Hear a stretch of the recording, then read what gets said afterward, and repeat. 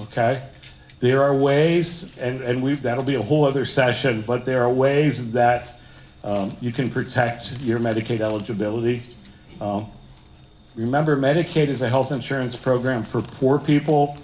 The saying in Columbus and Washington is that our loved ones are the worthy poor, okay? They did nothing to be poor. Not that poor people did, but when I go to the State House, when David goes to the State House to speak on your behalf, it's not a hard sell. Ohioans, Americans want to use tax dollars to benefit people with disabilities, but we're in the same pool as everyone that's poor.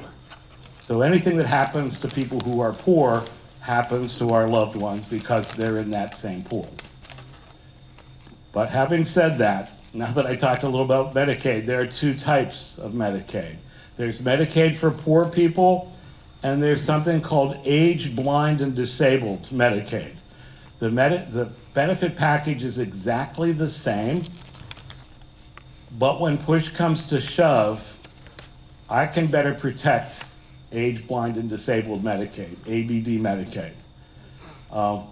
We get exemptions sometimes from some things that Congress tells us we have to do with Medicaid. I never used to talk about ABD Medicaid.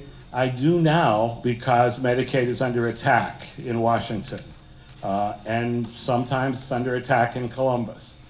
So the challenge we've got in Ohio is that my child who has a disability may have entered into the Medicaid system because the family is poor. But they have a disability, but they're just part of a poor family. You're getting it.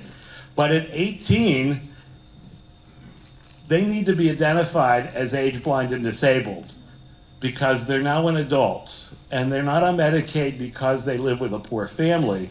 They're on Medicaid because they have a disability and they're also poor.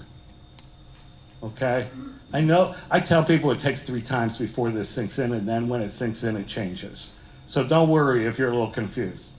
I talk about that because people say, well, what's a waiver? I don't get this. Waivers are a part of the Medicaid system. So we have this state plan. It's the Ohio Health Insurance Plan for poor people called Medicaid. And the state plan says I got a doctor visit, hospitalization, prescriptions, this thing called an intermediate care facility, and nursing homes. All those things can be paid for by my Medicaid card. We've had those things for decades. But back in the 1980s, in another state in the Midwest, parents had kids with disabilities, moms, and they went to their system in this other state and said, I have a child with a disability, an adult, and I need help. They have Medicaid, I need help. And their state said, and we've got these quote unquote institutions over here. Whether it's 4 beds or 100 beds, an intermediate care facility and a nursing home and a hospital, which are all Medicaid services, are by federal definition of institutions. It is what it is. Try not to be offended by the term. It is what it is. So these parents said, we need help. And their state said, and we've got help for you. It's down the road, and it's a 50-bed facility. These moms filed a lawsuit against their state back in the 80s saying, that's not what I want. I want services in my home and in my community, and I want Medicaid to pay for it. So the state and the federal government agreed to a settlement. And the settlement says, if you're willing to waive your right to that building down the street that we know you don't want, we'll give you funding to buy services in your home and in the community. So I'm seeing some light bulbs go off. All waivers are home and community-based waivers. They have to be provided outside of an institution, other than respite care, okay? We'll get into the details, but... So you'll hear the term HCBS waivers, and that's what that stands for, Home and Community-Based Services. Okay. So the other part of the settlement says the waiver service that you purchase. So an intermediate care facility, a nursing home, and a hospital are places. They're facilities. and you're buying a bed in that facility with your Medicaid card. A waiver is not a place. A waiver is a funding stream. It's a budget. The settlement says this is, and I always call the facility-based services the blue plate special. You can buy a bed in that facility, 24 hours a day care, and in most cases it's quality care, but it's 24 hours a day and you bought a bed. If you don't like that bed, you have the right to leave. But just like in a hospital, if you leave the hospital, you leave all the services of the hospital at the hospital.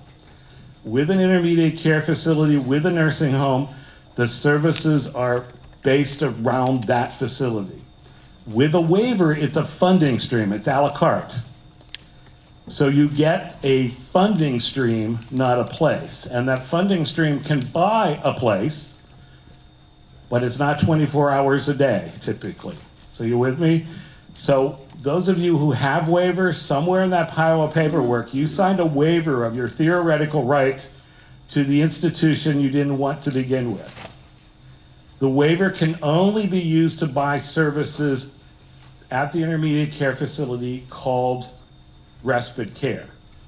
So you could still get a weekend at Hattie Laurel, and you could buy that with your waiver, which is a funding stream and a budget. But you can't go to day services on the grounds of a waiver, or you can't buy a bed in that facility with your waiver. Are you all with me? This is really complicated. Yes. So where do you get funds for day services? Your waiver funds it. So, okay. So it's a good, thank you. This is really complicated. So, yeah. Does your child have one? I don't remember. Okay, all right. So let's back up to the late 1990s in Ohio. Until the late 1990s, most services for people with disabilities in Ohio were locally funded. We have our levies. Anyone who live outside Ohio ever? I grew up in Pennsylvania. I had no idea what a levy was. The rest of the world, if you say you're working on the levee, they think you're working on a dam on the Ohio River. No one knows what a levee is outside Ohio. We don't, the rest of the world doesn't operate this way. In the rest of the world, you pay your state taxes, and the money is evenly distributed among all the counties or among all the cities. We do it different here in Ohio. Until 1997, we ranked 47th in the country in the use of federal funds for people with disabilities because we had our levies. We were doing really well, but a couple things were happening. Thank God people with disabilities were living longer, but they were living longer. You know, when I was a child, people with Down syndrome lived until about 10 or 15. People with Down syndrome are living long, healthy lives now. People with cerebral palsy are living long, healthy lives. So the number of people with disabilities in Ohio has increased, but our levies haven't. The other thing that happened in the late 1990s is we started having levies fail in the state of Ohio. So more and more levies were failing. So a group of us got together and went to our state legislature and said, okay, we support people with disabilities, we want to help people with disabilities, and we don't have any more levy dollars. We're running out. I mean, the steel mills were closing in Youngstown, the car plants were closing in Lorraine and Cuyahoga, the coal mines had started to shut down in Southeast Ohio. We were in a pickle. So we went to the state legislature and they said, we don't have any money to give you.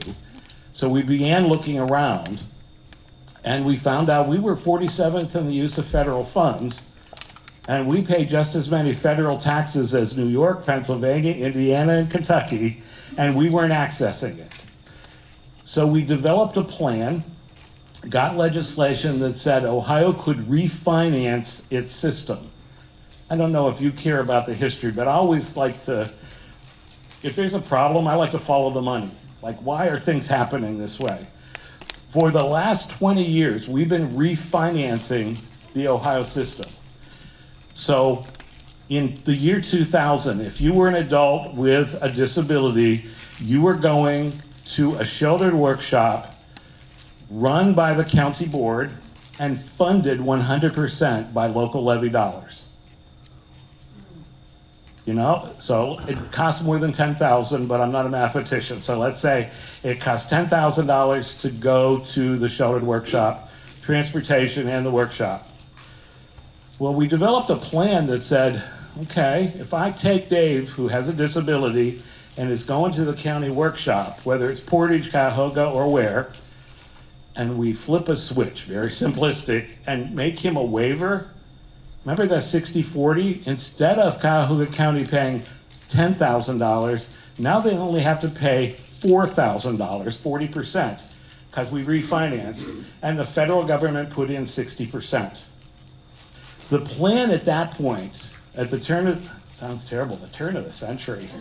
At the turn of the century, the plan was for every person we refinanced, we could serve an additional person, or at least an additional person. The problem was the economy fell out. The bottom fell out of the economy. Levies were failing more, property values went down, and the money we had wasn't going as far. But we began refinancing anyway, and we were bringing in 60 cents on the dollar into our communities. Anyone from Lorraine? Lorraine doesn't like to play the waiver game. So they're struggling now because they're still mostly 100% funded. Cuyahoga has done a good job. Trumbull is catching up. Mahoning County and Youngstown actually netted out more funding because they adopted a position, every person in adult services will have a waiver.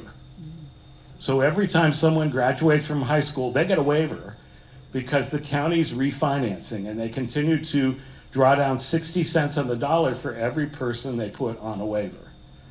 Follow the money. There's a financial incentive for counties to put people on waivers because they bring in 60 cents on the dollar. Now they've got to have that 40% match. The other thing that makes our counties nervous is that there is no state law giving you a right to adult services. So Morrow County is just north of where I live in Columbus. Morrow County had 20 years when they couldn't pass a levy. There's no right to DD services. So they started shutting their programs and telling people to stay home. There was no local dollars. A waiver, you don't have a right to a waiver, but once you receive a waiver, you have a federal right to everything it offers for as long as you qualify. Let that sink in.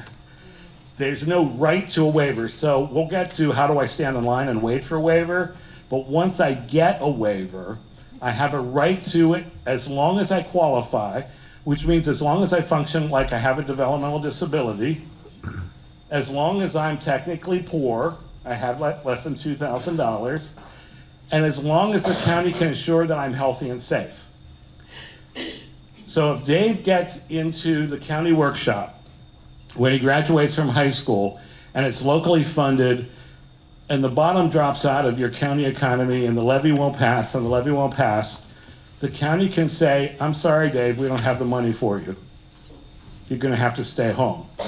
If I'm on a waiver and I'm going to that same workshop, the county can decide it can't afford as a county to operate the service anymore, but I have an entitlement to the service. Because my county just signed a deal with the federal government.